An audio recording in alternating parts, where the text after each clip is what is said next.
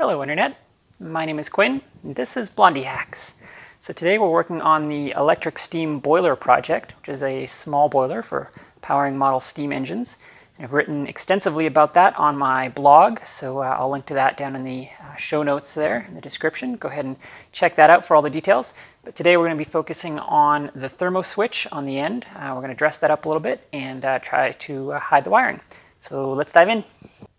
So the problem we're trying to solve is to dress up this end of the boiler a little bit. So this guy right here is the thermo switch. Let me get that focused better for you. This guy controls the turning on and off of the heating element at the other end. And it's got these wires that come out of it. And the real catch here is it's got this adjuster screw on it. Now this adjuster screw is really important. We have to be able to access this because this controls the set point of the heating element and by extension the stable pressure that we have on the boiler.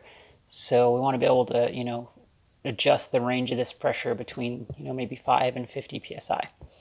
So, but I want to kind of hide this stuff because I don't like the way it looks. So my thought was I'll use this nice little copper pipe here and I'll put an elbow here and then I'll run a vertical piece down into the base down here.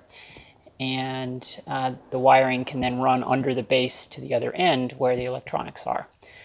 That's all fine and good, except if I put this elbow on here and run the wires through it, you can see that I lose access to the screw here. So the solution I came up with for that is, imagine this bolt is an adjuster knob that I'm going to make. This knob is going to fit over the end of this adjuster screw here. There's like a screwdriver slot here that we can key into. And then this knob will run out the back of the elbow, like so. So the knob will come all the way out here, running inside the elbow like that, and then the wiring can then run down through the bottom of the elbow, and they won't interfere with each other. So that's the plan. Let's see how it works out. All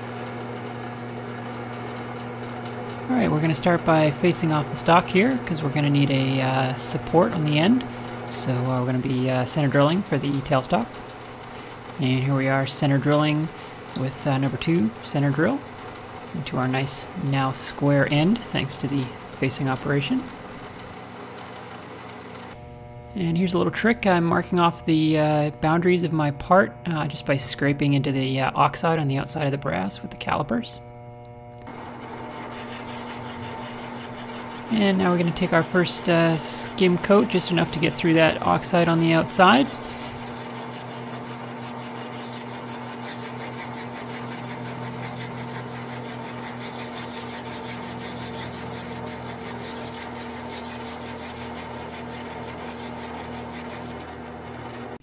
Now I'm going to check my dimension. So this is going to give us our starting point, so we know how much we need to take off.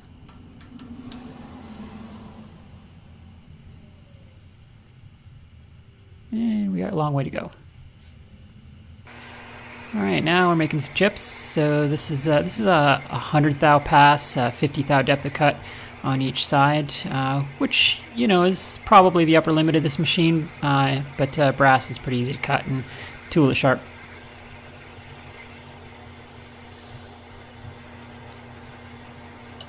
Just a little bit of cutting oil there, just getting warm down close to the end.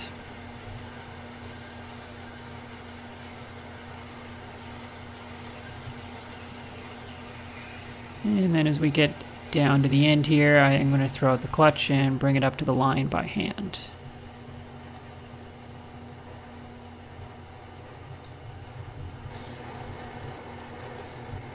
And on this finishing pass, I'm going to stop everything, not move anything, just in case I need to make another real light pass and clean off the work in the anvils there for an accurate measurement. And just check our, hopefully, final dimension.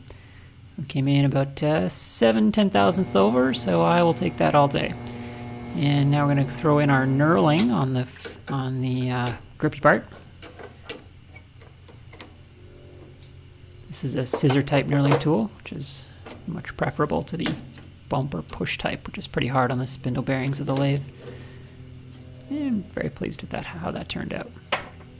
I'm not the greatest knurler, but it turned out good enough.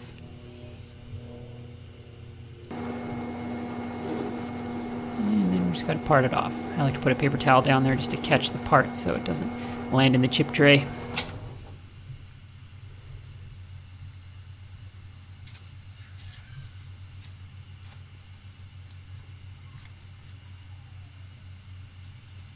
And looking good. Just got a little nub on the back side that we just got to file off.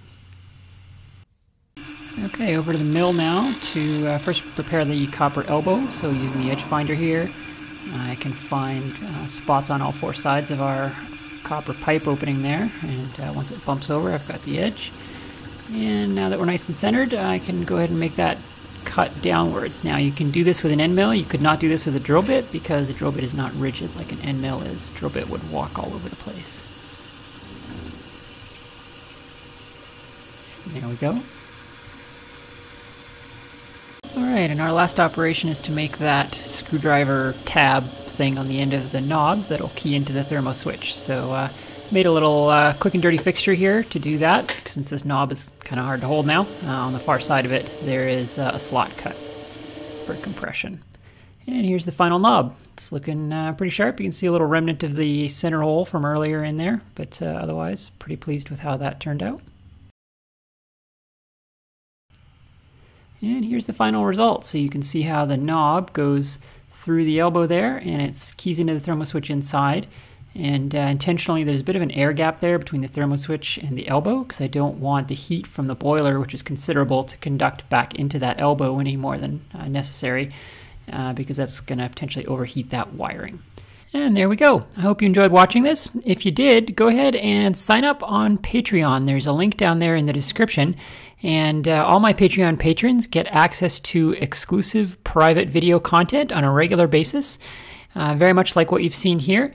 So I encourage you to go click through there onto Patreon and sign up to support Blondihacks. Thank you very much for watching, and we'll see you next time.